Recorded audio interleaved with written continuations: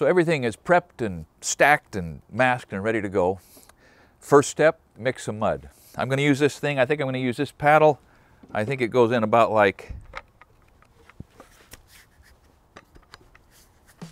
that. And so while there's still some shade on the slab, I'm going to get going.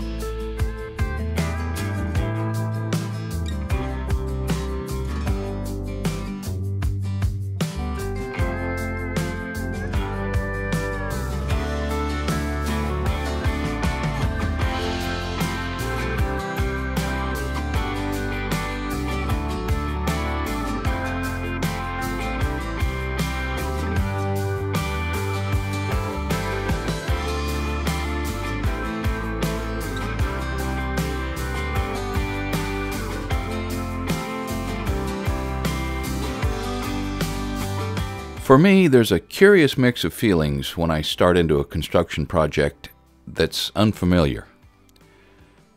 There's an intensely focused attention because you're using up and you're committing expensive materials, and in this case, materials that my kids are paying for.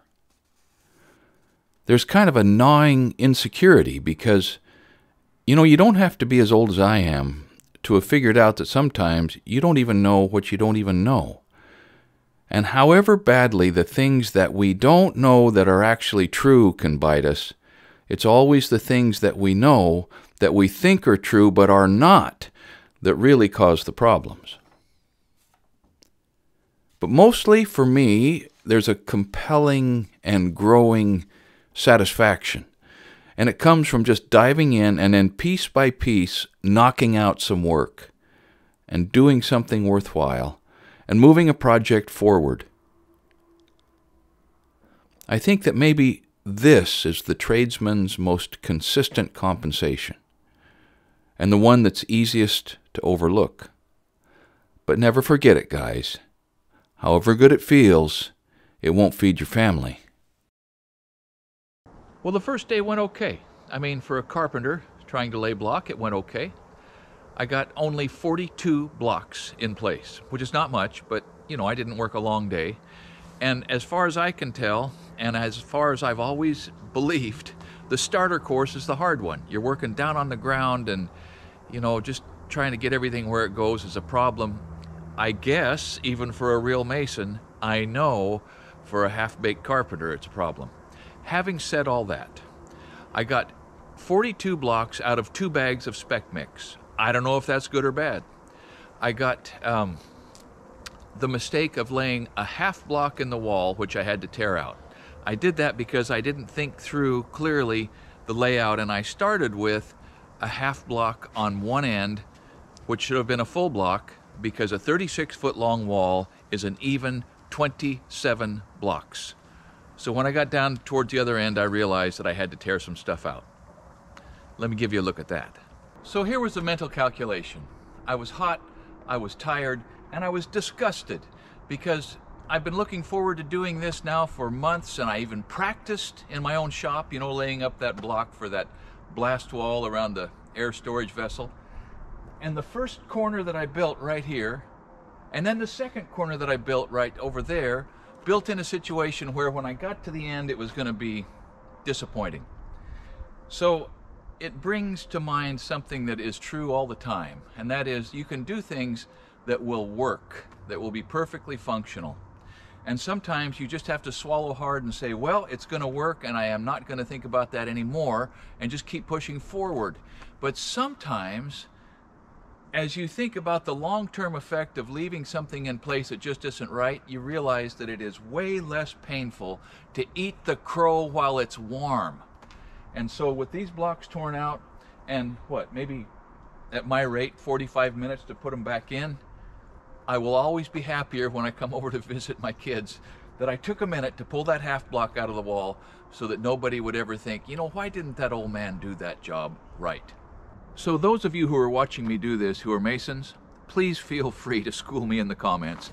I'm sure the list of things that I am just doing completely backwards is too long to put in a single comment, but you're welcome to try.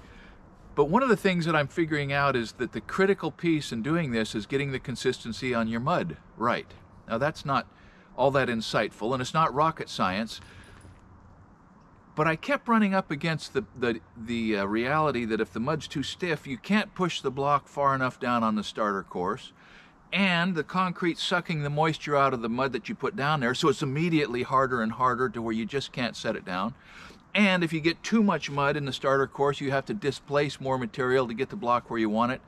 But if you don't have enough, and if it's too loose and all of that, so I don't know what the rule of thumb is, but when I watch those Arizona masons slinging that mud, it looks so wet.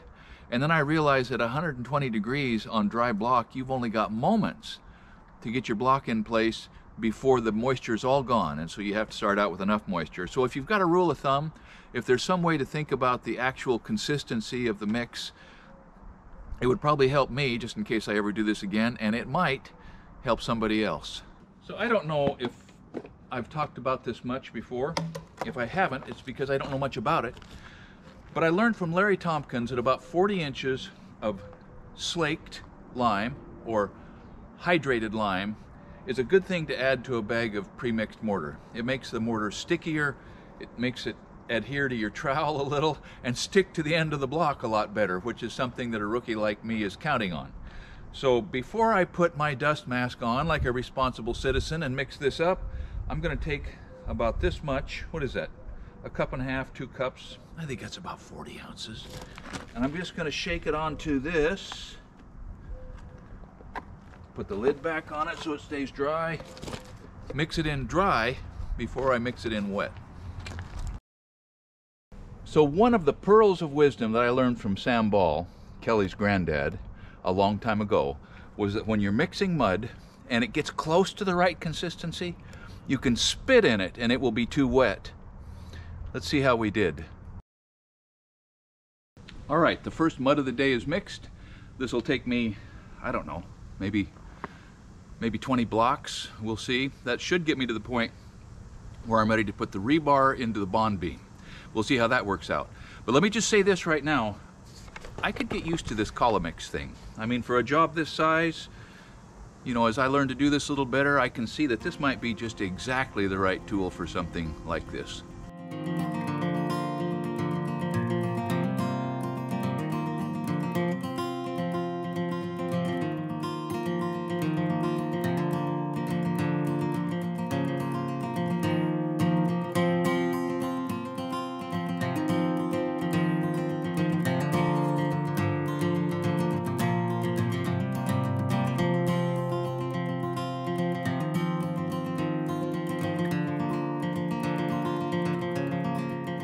We've got a new day. It's a new week. I'm going to start a new course. I laid up the leads on the corners of this thing Friday when I shut this off. I'm going incredibly slowly, but I'm having a good time working here with Ben. I'm learning a lot about just how hard masonry is and the necessity of making your mud wet enough that it'll actually run. I'm beginning to get a little tiny bit of facility, and so things are going better, besides the fact that I don't have to bend over near so far now that the blocks are up somewhere near waist high. Boy, I'm glad I don't have to do this all day, every day. I have the bonus again today of working with my son-in-law, and I've got him pushed over there onto a little bit of electrical remedial work. He is an electrical guy after all, and so while he's sort of extending some conduit, you know, for bringing the power out into the building, I'll mix some mud and we'll get busy setting some block with any luck at all.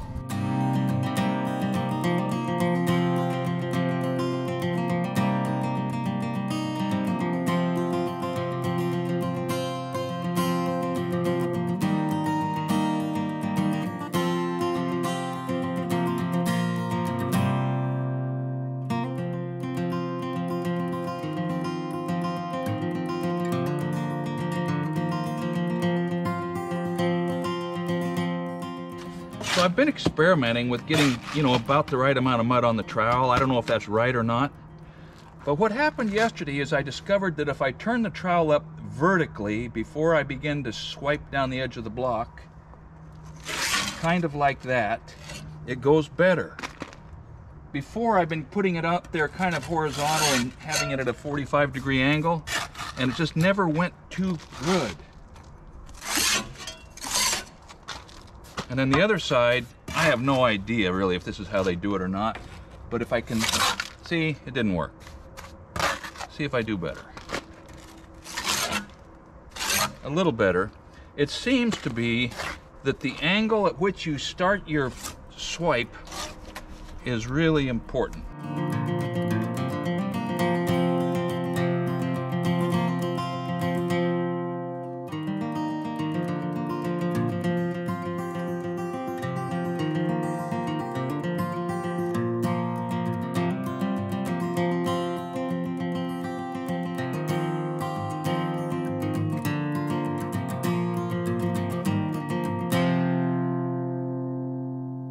I have 2 bond beams in this little short wall. That's about a third more than you need. Typically about 2 feet on center vertically is sort of ordinarily plenty, but I've got it 16 inches on center. I've got one 16 inches up and one 32 inches up. A bond beam is this cut out portion of the block, so you can lay a piece of rebar in here longitudinally down the length of the wall to give it resistance to, you know, bending. The vertical rebars give it resistance to overturning, and so between the overturning strength and the bending strength, walls can resist some loads. This is going to be backfilled up to about here, so this is going to be stronger than perhaps it needs to be. It's the last block. I'm glad to see it. I've learned a lot, and I've learned, as if I didn't already know it, that I'm not a mason. But it's okay because the blocks are in place and they're going to look good when the building's standing on them, and they're square and they're reasonably straight. And that, after all, is what they have to be in order to move forward. So I'm going to cut out a few of the webs on the top because some of the blocks at the ends were not bonds. I'm going to try to protect myself from the silica. I'm going to put a top course of number 4 bar in here and drop a few verts in because I stopped the verts anticipating 3 courses high and then decided to go 4 courses high. We'll take care of all of that, get an inspection, and grout this wall solid. There's 2 things left. I've got to cut a bunch of verts to drop in here to extend up into the top course. I showed you that already. I've got to get 4 of these 16-inch 5/8 diameter stab bolts for HD5 hold downs hung in brackets kind of like this that'll be in place when the inspector gets here. 1, 2, 3, 4. Once that's taken care of, we will get this thing signed off and figure out whether we're going to pump the block fill in or wheelbarrow it in and make my grandkids get a little bit of concrete on it. Just between you and me, I think that's probably how it's going to end up. Thanks for watching Essential Craftsman, and keep up the good work.